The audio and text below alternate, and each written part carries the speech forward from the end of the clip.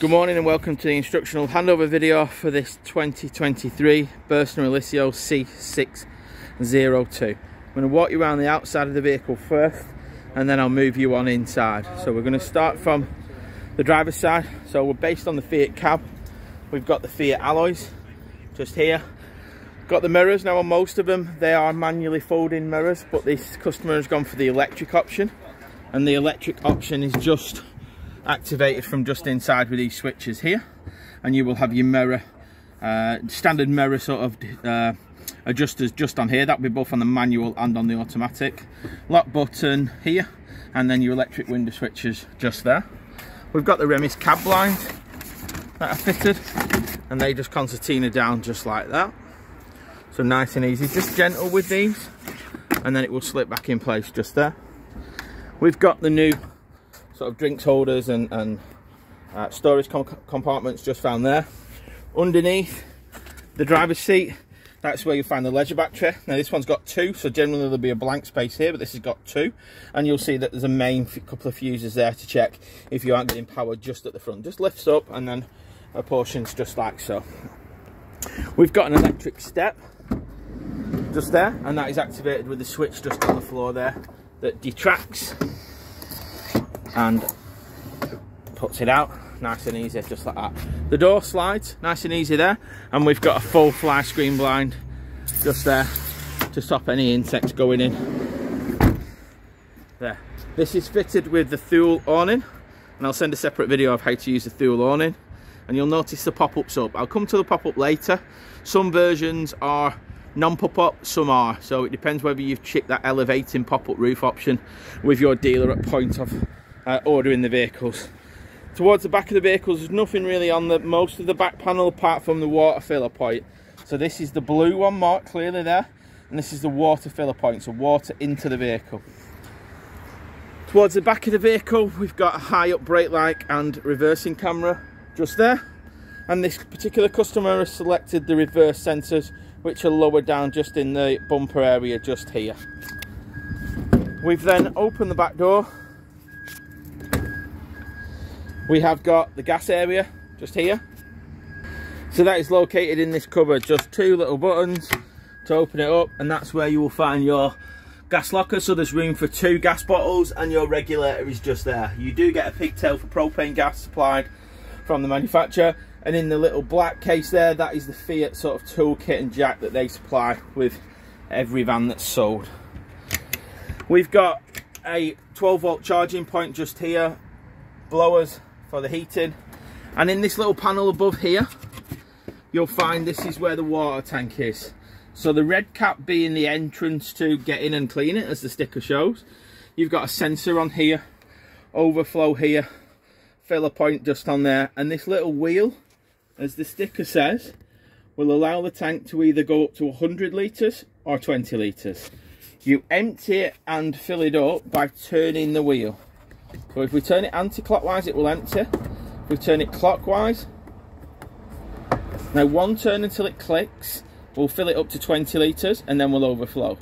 Keep turning it through till it's finger tight, and that will fill it up to the full 100 litres. To empty it, you do the opposite. So the first click we'll do it to 20, keep going, we'll open it fully, and we'll fully drain the freshwater tank.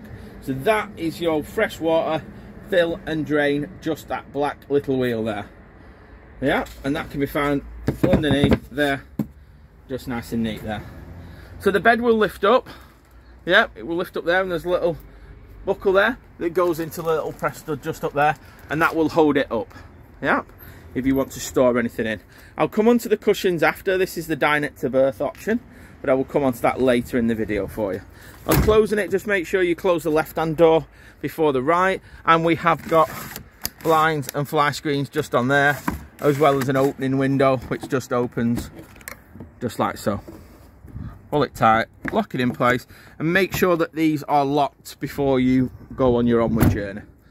So we've got one of them on either of the door. We've got a window on the left hand side, and then below that we've got your toilet cassette. So that's just in the little flap there, and that's where the toilet cassette can be found. So to pull the toilet cassette out, you must have the blade valve closed inside the motorhome, and I'll show you inside how to do that. Then simply put your thumb underneath, lift it over and slide it out. Now that'll release the cassette from the toilet. On the cassette itself, you've got the emptying neck, so you remove that and unscrew it and tip it upside down, that will empty it. And the most important thing on this one is you've got a breather valve, so when you're emptying it upside down, if you press that button in, it will release the air and allow it to come out on a faster, steadier flow. We've also got wheels just there. Yep, and we've got a handle that pulls out of there as well. Once cleaned and emptied, slide it back in and it should just clip over just like that. Below that we've got a sticker, and that's for your wastewater.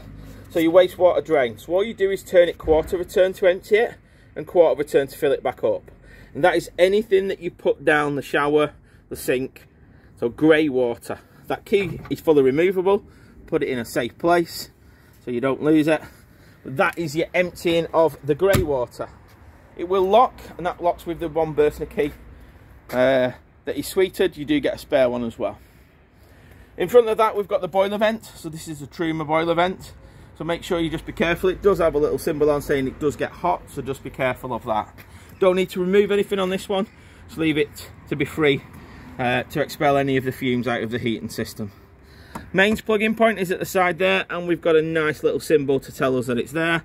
To release it, just press that little button down where my thumb is and pull your mains cable out of the compartment.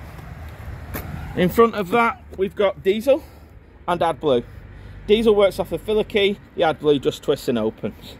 Yeah, so that can be found there. Into the actual passenger side area, we've got bonnet release catch. Just pull it down and that will open the bonnet. Your engine battery can be located just under there. So again, remembering, leisure battery under there, engine battery under the panel there. And then under the seat, again, if we lift that up, this is your main e-box. So this is where you will find all your fuses for the varying items in the vehicle. Just underneath that passenger seat. Electric window switch just there, and again it's fitted with the Remis cab lines. Onto the bonnet.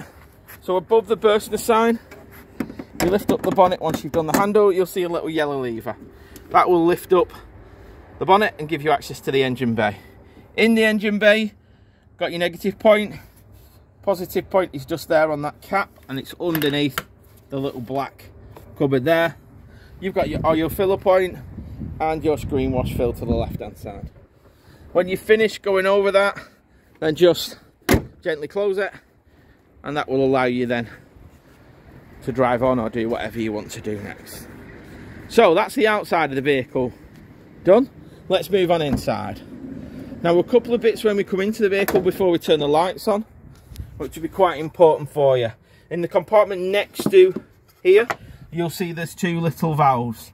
They're your water drain valves, so you've got to turn them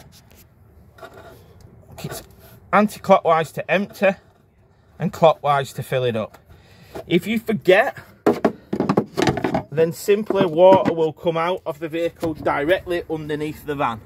So remember those two when you're draining down the water system to the left hand side. The other main drain points in the vehicle can be found under here, and you've two additional ones. So you've got this little yellow rocker valve, which you'll need to flick down to get the water to stay in the vehicle. Yeah, now it doesn't matter if it's towards the back or towards the front, it's just got to be down, and when you're emptying it, it needs to be in up position. Now, hiding just behind that is your frost protection valve, and this is a two-part valve. You've got to turn the diamond, and then right at the bottom there's a push button in as well. So if you forget that, they will simply dump out of the middle of the vehicle. So just be conscious of that. There's four things: frost protection valve, yellow valve, and the two valves that are in this compartment here. Yeah. Now in this compartment you've got your main RCD. So this is where all your trip switches are, and you've got a little oval test button to the left hand side. So that's your main bits underneath that seat there, and to the side of the kitchen area there. Starting the vehicle, we'll need to use the control panel above the head here. So at the minute you can see there's a symbol saying that we're plugged in. What we need to do then is turn the power onto the vehicle. And any lights that were left on previous will come on at this point. The pump will automatically start up. Yeah, so make sure if you've drained it down for the winter period that you have closed that tap down. Yeah. Otherwise the tap will run. You might hear the tap. Yeah, running at the minute. So make sure they're closed before you then turn on that button, because otherwise your pump will run. Yeah. Now once we've done that, we can then go back to the control panel, and if we press and hold that, it will tell us what battery voltage is in our leisure battery. Press and hold that, it will tell us if there's any water in the fresh water, and again in the wastewater. So quite a simple, easy control panel to navigate. Yeah, and remember when leaving it, just turn the power off. When it going in, turn the power on. So several other lights will work independent. So these two lights are your welcome light and your outside light, which are above. And then we've got another light switch here, which does the main light inside the vehicle. That's just located there. Next to that is a mains point, so a mains plug, so just be aware of that. And here we've got a little pull up additional storage area. To release it down underneath it, you just pull your finger and it will release it down, just like so. We've got the 2-burner gas. Again, it gives you a bit of guidance on these of what pan size, so please sort of have a look at that and make sure that you're following the guidance. Please don't hang anything above it, and make sure you cool it down before you put it down. Don't put it down on a naked flame, otherwise that glass will smash. The bathroom, the sink in the kitchen area is clearly marked on the top, hot or cold. So once you've come to the van and you put your power on, we've filled up the water, we've cleaned all the, shut all the drain valves. What we want to do first of all is turn it to hot and then lift that on. Now if I'm quiet, you'll hear the pump starting. Now don't leave that too long if you've no water in, because you'll burn the pump out. But what you want to do is pull all the air through the boiler. Yep, so it'll spit and spurt initially. You can change the angle of that tap there.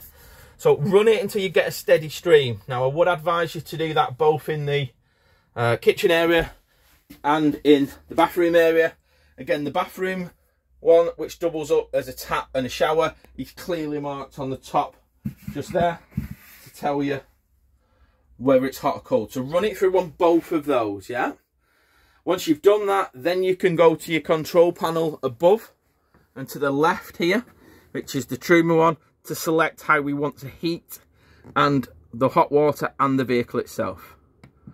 Now, what I always do first of all is I always go to the source. So if I've got my gas and my electric on, it doesn't matter.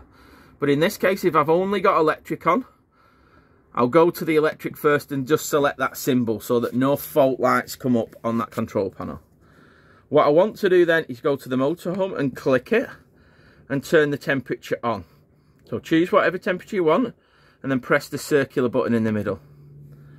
Yeah, it'll flash until it's up to temperature above that line. Yeah.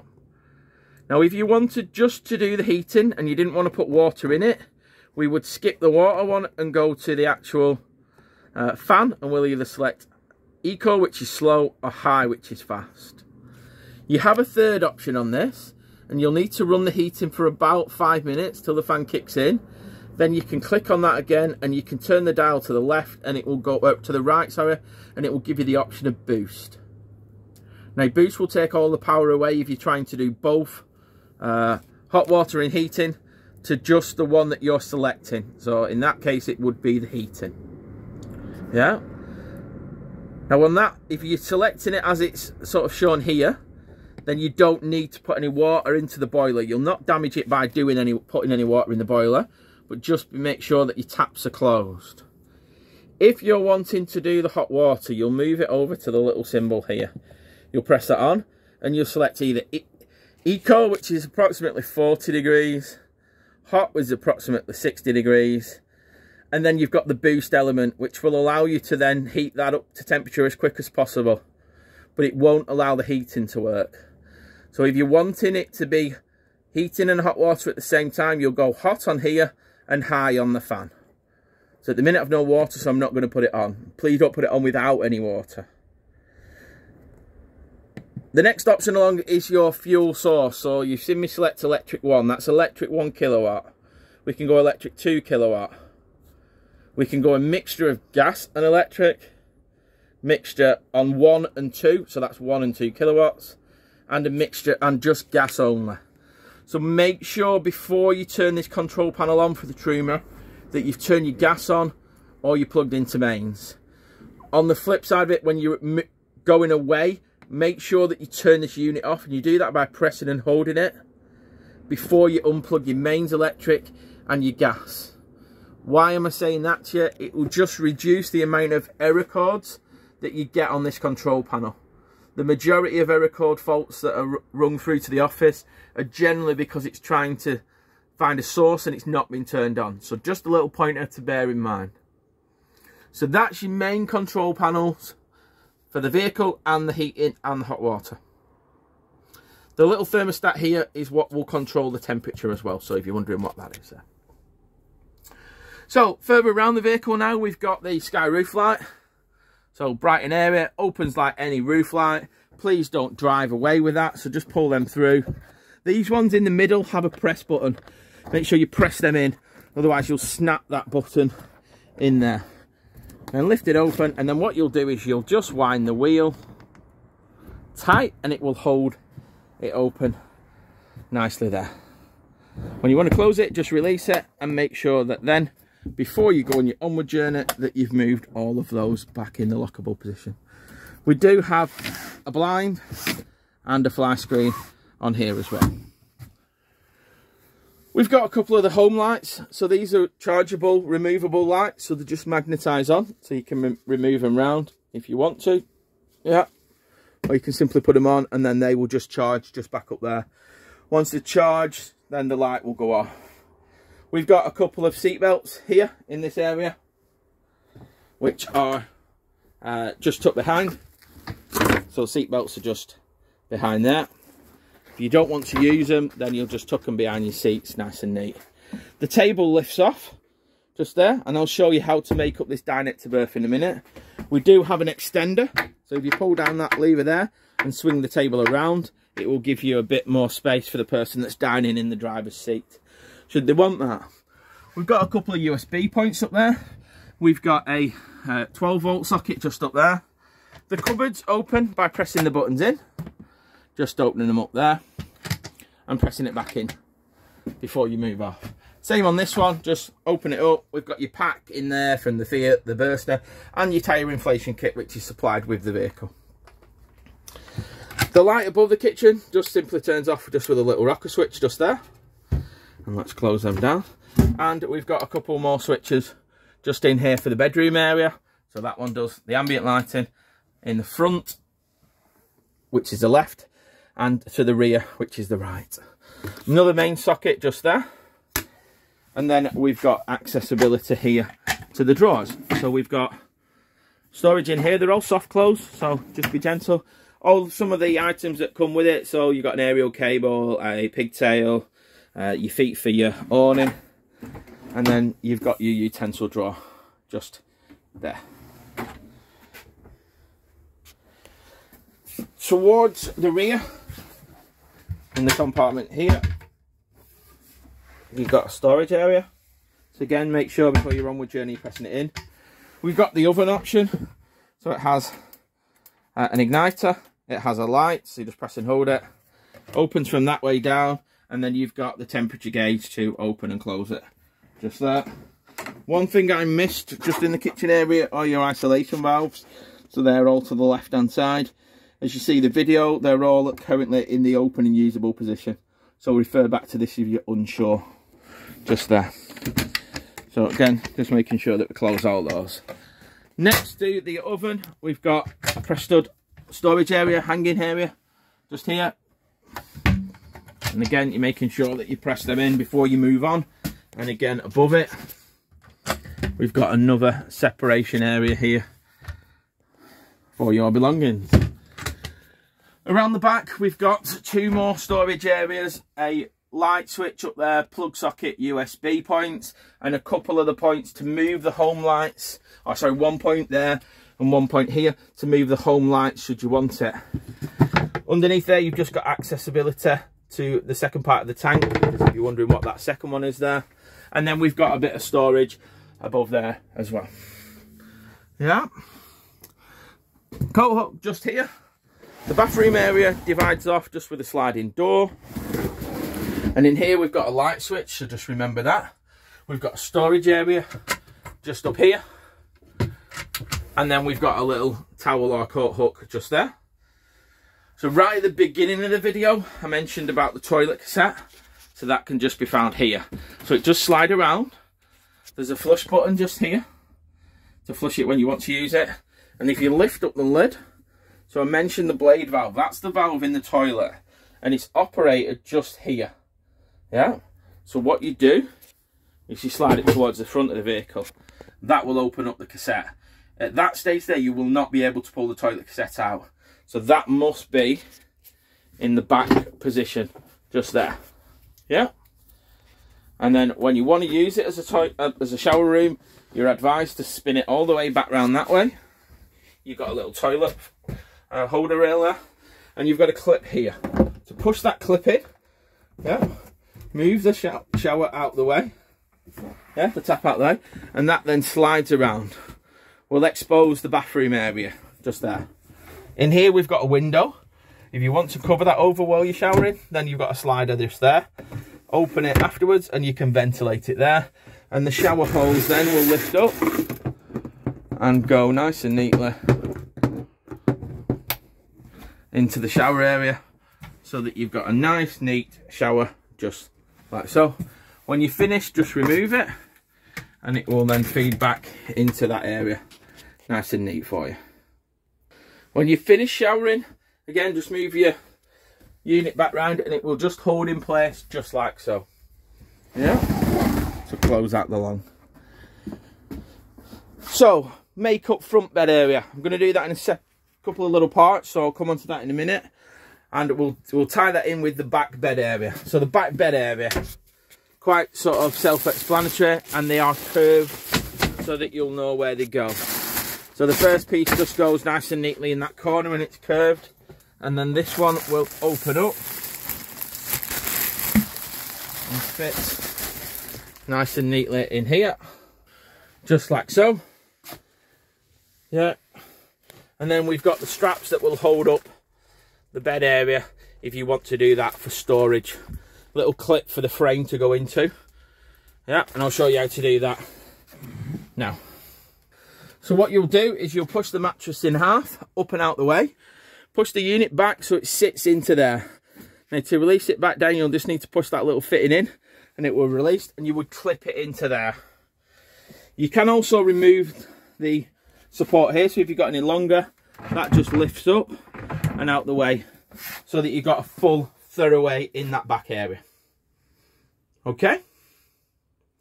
And then it will leave a large storage area there. If you want to secure anything down, we've got a couple of the shackles that you can tie onto, and underneath here we've got another storage area for you belonging just there. Another heater vent in this back area here, and we've got the tie downs in the floor as well. Yeah, so it's up to you how you want to set up this back area. It's quite multifunctional on that area when setting it up. The next part will come to setting up the dinette to berth, and this is an option. Again, I'll start by removing the cushions and show you step by step. So your first step being, you'll see there's two rails, and that means there's two positions. They hook to the underneath of the table. What we'll need to do first of all is remove the table as I've done here, and then remove off the leg. It just pushes in and slides off, and we'll hook the table onto the lower rail. That will go on just like so. And then we go on like that. I found it easier doing it with the back facing towards the front of the vehicle. The next part, you'll need this infill section, and there's a couple of parts onto this. So there's a leg that supports it, and then there's a slide section in. So what you're probably better doing then is at this point just opening the door, and the slide cutout section here goes in between the tables, just in this part here. So just like that, the leg supports it there, and then this section here just slides it in between, and then just edges round the edge of the table just like so. Your other cushion then goes in place there, and that's what makes up that dinette to berth option for you, just like so. And then by removing the cushions, putting the leg back on, you can then attach the table back to the side. Underneath here, you have a little bit of storage. So another area to utilise. Mains point and an eating point just on there as well. That is your extension piece that will swivel around, as I mentioned earlier, and then just clicks back in place. Lastly, we have got the pop-up. So the pop-up pushes up. It's got zips that remove the curtains to let the light in. And we've got a ladder. Now the ladder is in two parts. I'll just pull that down now. And the ladder breaks down in two parts. You just release these little butterfly clips and it will, for storage, break down. When you're using it, it will clip onto the ladder section here at the top. Yeah. Now you have a safety net that pulls across here. Yeah, and sits into this side here. Yeah, and that's to stop anyone from falling out of there. Like I say, the light will come in if you remove these panels. Flood the van with lots of light. You've got two side ones as well, either side, and a large bed area. Yeah. Now on putting it away, you just kind of reverse it. Pop these up and slide them in. So unclip the ladders off there, and then you'll pull it down on the roof. So you probably want to pull that down before you do the ladders, and the handles are in the canopy just up there. And then you pull it down like so. You'll need two hands to do it. It's quite a strong ram that holds it up. And then I'll show you how to lock them in place. So what we're trying to do at this point here, we've got a little turnbuckle, and what we're trying to do is we're trying to get it over the front of here. Once we've got it on that, then we can turn the lever and lock it in place. So you want to do that on both sides. Now once you've got it in place, you'll turn that and it will pull it and hold it in place, and then you flip it back. So turn it in place, flip it back, and then you've got a safety one which will just then clip into here and just give a secondary support. Just for instance, say if that buckle came off, that will hold it in place there. There's a little light that turns on and off, and there's a USB charging point on that. And that's our instructional video, guys. I hope you find the video useful, enjoyable on that side of it. Cab wise, we've got the Fiat new cab, so digital display, multifunctional steering wheel. This is based on the 9-speed gearbox. We've got traction plus hill descent, mute button, aircon, charging points for USB and jack point. We've got the multimedia system just in there, which has a reverse camera on it, Bluetooth, DAB, and we've got the pull-up flap from the front. Blinds on the front just pull together, so pinch, and then we'll magnetise using the magnets that are in there on the actual front. And on the seats themselves, to lock them in place and remove them, you'll need to adjust this little lever here. That will lock it in place. And when we spin it around, we've got the height adjusters at the front, the back lift there. We've also got the electronic handbrake, which is just on there as well, which is a new feature for this particular range. So when you're back in place, the little bars will sit forward and just release them to swivel it round. To move the bar closer, there's a little bar underneath here which needs lifting up, and that will move it forward and backwards. But that concludes the video. All you'll need to do now is turn off the power when leaving and then unplug the vehicle. But that's the video for the new 2023 Burstner Eliseo C602. Thank you.